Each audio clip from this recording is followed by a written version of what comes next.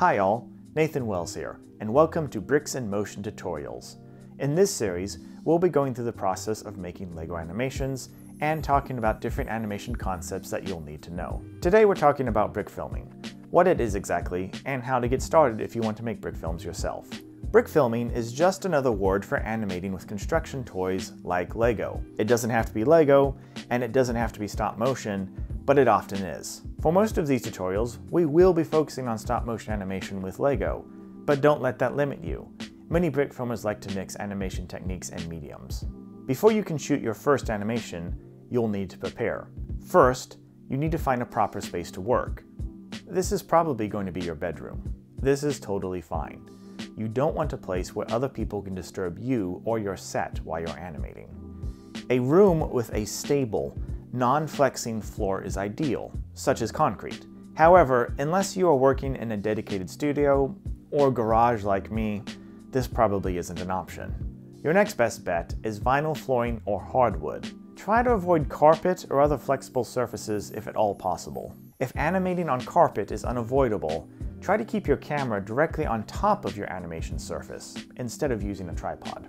Carpeted floors are problematic because in stop-motion animation, even the tiniest shift in a set or camera position is noticeable in the final product.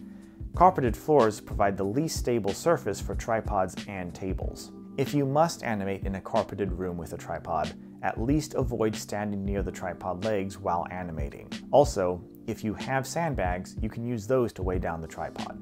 You'll need a surface to animate on, such as a table or desk.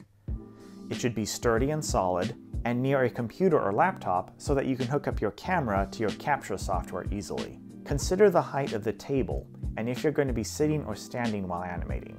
If the table is too high, you'll hurt your arms and your shoulders while animating. Too low, and you'll hurt your back.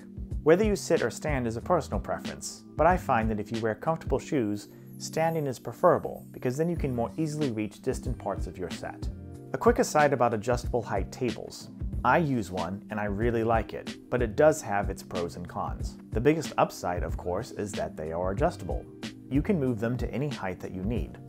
There are many options available online. However, they are still more expensive than non-adjustable tables. Now that you have your table set up, it's time to start attaching your sets to it. In this case, we'll be attaching a simple base plate, so we'll need some tape. Unfortunately, not all tape is created equal. You want tape that has a relatively strong adhesive, doesn't leave residue when removed, and works well with heat. For beginners on a budget, the best tape to use is painter's tape. It's relatively cheap, leaves no residue unlike duct tape or masking tape, and it works well with heat unlike Scotch tape. It's available in all hardware stores and most craft stores. For more experienced animators who can afford it, gaffer's tape is recommended. It has a strong adhesive, leaves no residue, works great with heat, and can retain some of its stickiness after repeated uses. However, it is only available in specialty stores and is considerably more expensive, but it's well worth it if you can afford it. If you don't want to use tape at all, an alternative is sticky tack. Brick filmers like to use these to hold pieces to other pieces, such as minifigures. To secure a base plate, you can take evenly sized globs of sticky tack, stick them to the bottom of the base plate, and then stick the base plate to the table. Personally, I avoid this because it can create uneven spacing on the bottom of the base plate and the set can rock back and forth. That said, I often do use sticky tack as a sort of tape, like this. Next, you need to set up your camera. There are now more consumer-grade cameras available than ever before, such as camera phones, webcams, and DSLRs. In a future video, we'll be going over the pros and cons of each of these kinds of cameras. For webcams, many brick filmers like to build little LEGO cages around the webcam to attach it directly to the table or base plate they're animating on. For DSLRs, a tripod or camera arm is required. For phones, some people like to build LEGO cages, but there are also plenty of tripods that can hold phones as well. Now it's time to start building sets for your film, something that I, in particular, enjoy very much.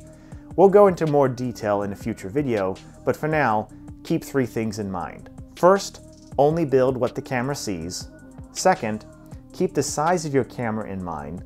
And third, make sure that you have enough room for your set that your hands can get in easily. In addition to your sets, you need your characters.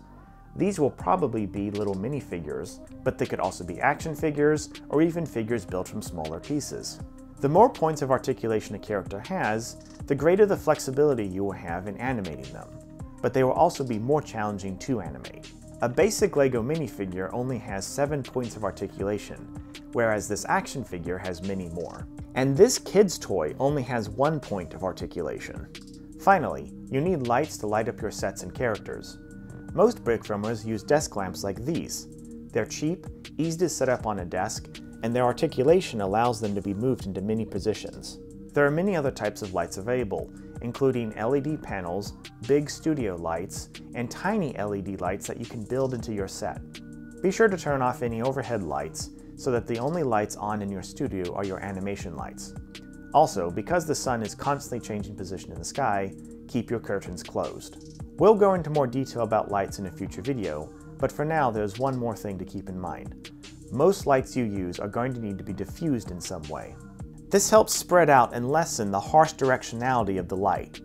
You can purchase purpose-made diffusers, or you can tape paper to the lamp, preferably parchment paper. However, be sure to turn off your lights if you have to leave the room, as lamps can get hot over extended periods of time and become a fire hazard. The last thing you want to do is to start a fire. Now that you have your desk, sets, characters, camera, and lights, your studio is all set up. Next time, I'll be looking at animating with different frame rates and how to find the frame rate that works best for your style of brick filming. I hope you'll stick around for more Bricks in Motion tutorials. Stay tuned.